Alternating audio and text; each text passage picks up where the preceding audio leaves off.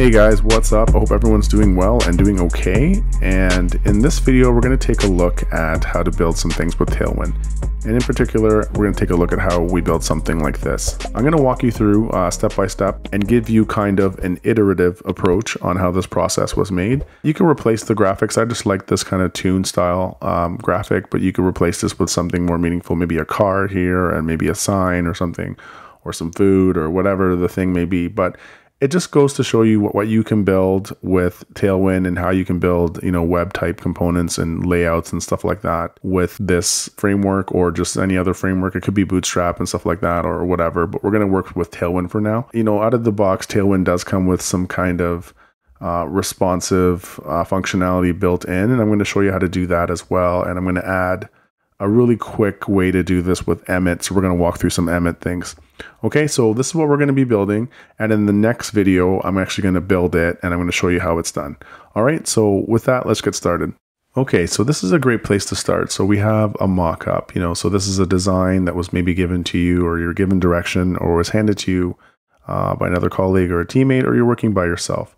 So what this is, it just kind of, very high level represents what it is you're trying to build. So we have a title, we have a paragraph, we have a couple buttons here, we have a small picture represented by this X, and then we have another large picture represented by this box and this X.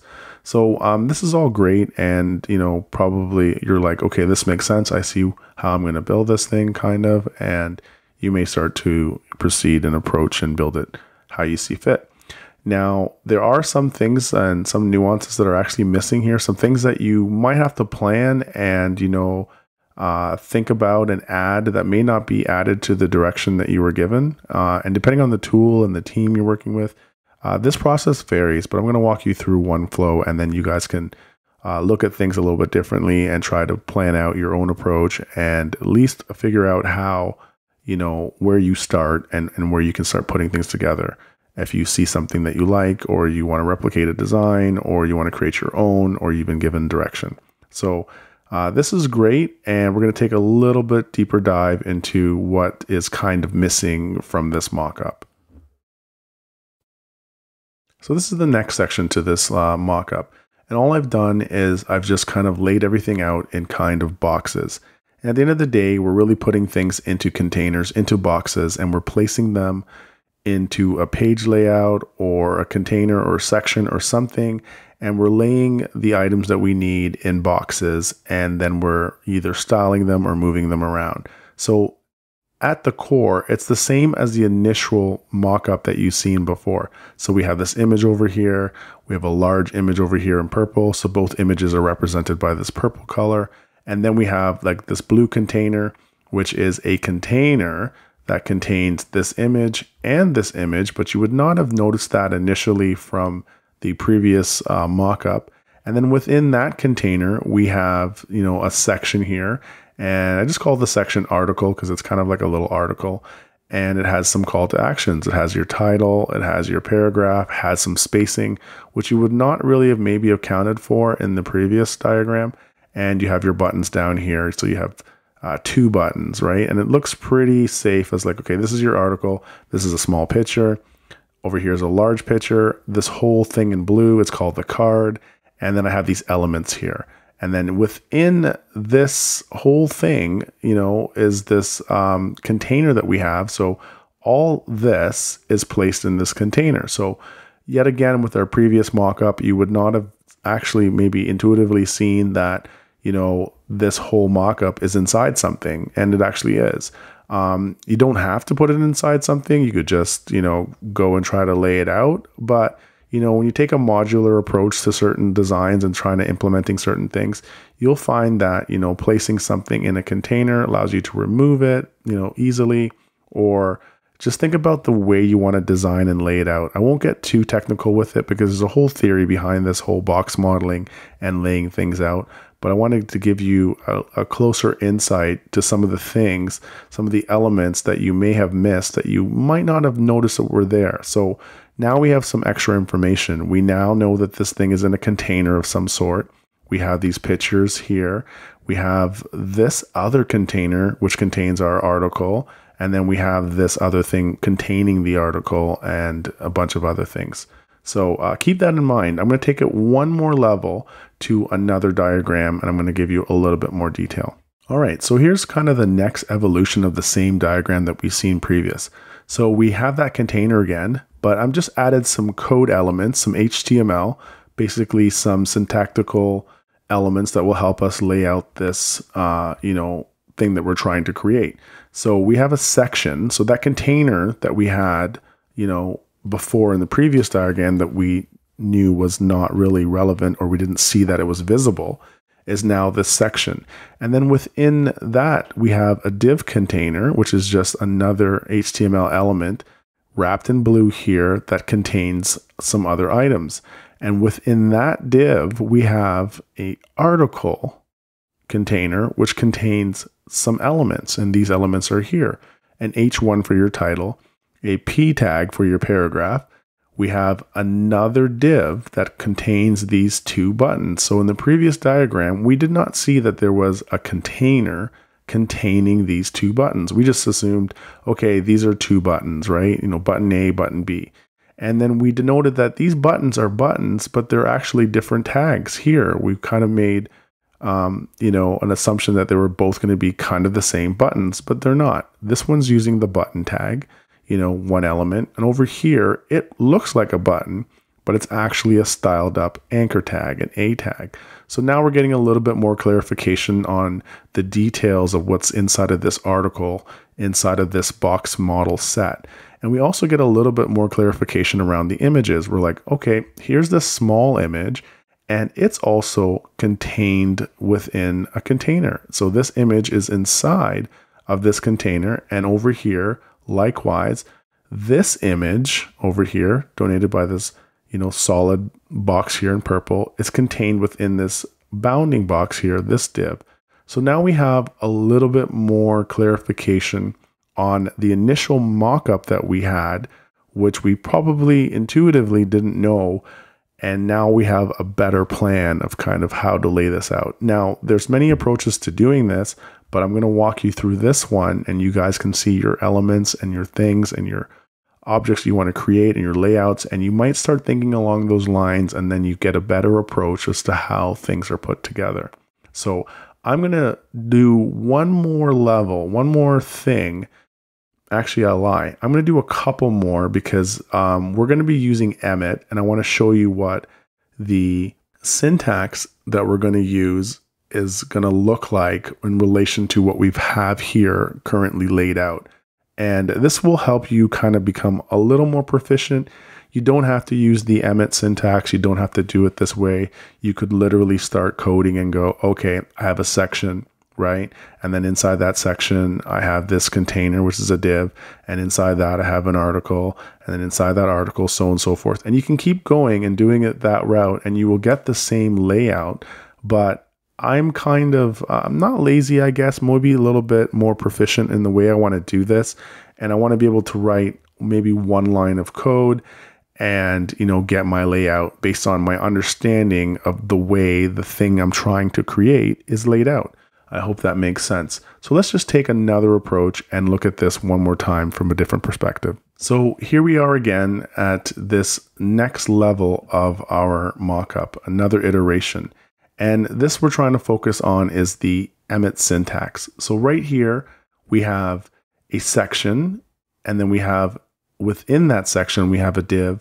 And within that section, we have 1, 2, 3 similar things, 3 children of this parent div. And those elements are a div tag, another div tag, and then an article tag. Okay, so this is the syntax. If I was to type out something fairly rudimentary and basic inside of emmet, it would generate a scaffolding or a structure that would kind of make sense. But if we study our diagram over here and we look a little bit deeper, we'll see that there's also some other things that we could kind of add, or another approach that we could take. We have the section area, and to us in our original diagram, this was kind of invisible. We didn't know this existed. So now we have this one section denoted by, replicating it over here within the emmet syntax.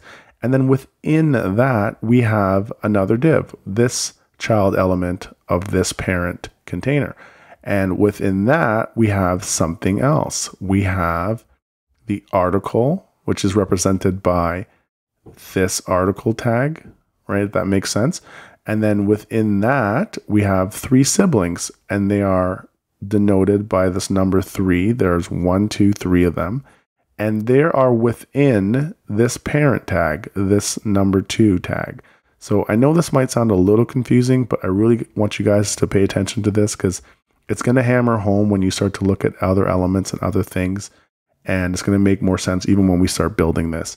So we didn't know that, within this image over here, the small one, there's a div container. This thing is contained within something else. This image has a parent container, right? So we'll have to put that into effect when we look at this a little closer. And also over here, the same thing. We have a child element that has something else inside of it, another child element. This thing is actually a parent of this item, right? But this container, as we can see over here, are siblings of this container, this parent element. So it gets really nested and it gets a little confusing, but I want you guys to pay close attention to that. And the other thing that we didn't really kind of know was we had 2 button elements, right? And now these button elements are not quite buttons. This one is a button denoted by the tag here, but this one over here is an anchor tag, and it's styled to look like a button. And that in itself has its own container. So these 2 things are contained within another div. So that goes to show us that we can make yet another iteration on this basic emmet syntax to give us a more refined structure of the layout of the mockup that we're trying to build. So let's take a look at that. So here we are with a little bit more clarification around the actual nesting of these siblings and stuff like that. So once again, this is going to be very high level, but I'm going to walk you through this so you understand the process later when we're building. We have this section. Within that section, there's a div. Within that div, we have 3 child elements, right? 3 things that are on the same level. And then those child elements have other elements inside them, other children. So this div has this image inside of it. This div has this image inside of it. This article has these 3 light pink things inside of them. It has the H1, the paragraph. It has this div container, and then yet again within this div container denoted by this purple icon, it has its own children or own child elements inside of it. So now that we know that, we can quickly guess, or not even guess, we can like really predict what this emmet syntax is going to look like after we refined it. And here's what it looks like. So it looks like this. We have the section, as we always originally intended to have this invisible boundary containing all of our content. And then within this, we have this div, and there's that 1, 2, 3 like sibling elements. Okay. These are all children of the first container, number 2.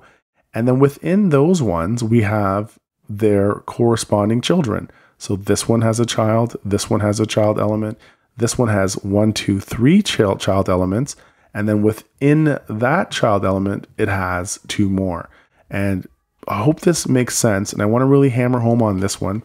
When you take a look at a mock-up or something you want to design, and you're going to lay it out or create a way to create it, it's good to understand this type of process. And there's other processes beside this one to kind of help you, clarify how things are going to be laid out.